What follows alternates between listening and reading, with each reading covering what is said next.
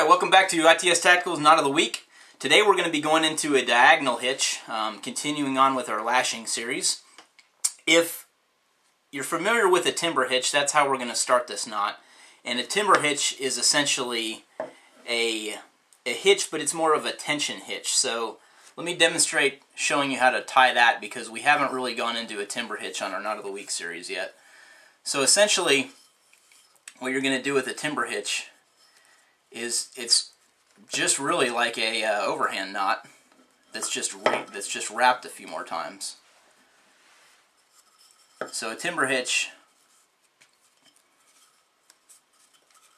if you look at a regular wrapping, you're just going to take that working end of a timber hitch and you're just going to twist back through this part of the end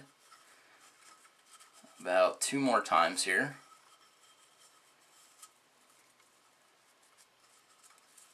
So since there's no real way to tighten this thing, it's just getting held by tension.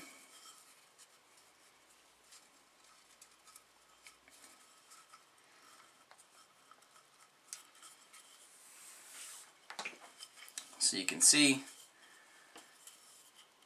if we were to put tension the opposite end, it holds, but at the same time, you know, it's a very loose knot. It's one of the reasons why we haven't showcased the timber hitch on the Knot of the Week yet. It's just, I don't really care much for the knot. It's good in this case, tying a diagonal lashing, but I prefer other knots over the timber hitch for a hitch.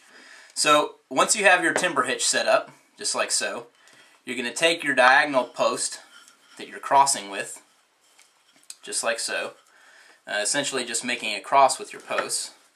And you're going to make 3 turns around that post, just like so. So there's your first 3 turns. And then you're going to take it from the rear here, and you're going to go around the top post, crossing in front for 3 more turns the opposite direction. Just like so. We'll tighten that up, clean it up a little bit. So now you have that right there. Now once you have that, you're going to do frapping turns, which is just going to be turning around that main post 3 times. Make sure they get tight. And then you will wind up something that looks like this. And the way you're going to secure this is going to be a clove hitch. And since we're left here down at the bottom, that's the perfect place to do our clove hitch. Again, if you need help with the clove hitch, please refer to previous Knot of the Week series. Just going to tuck a clove hitch in.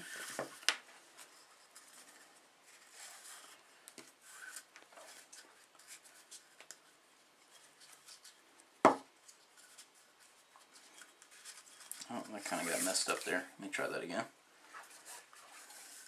Maybe I need some help with my clove hitches.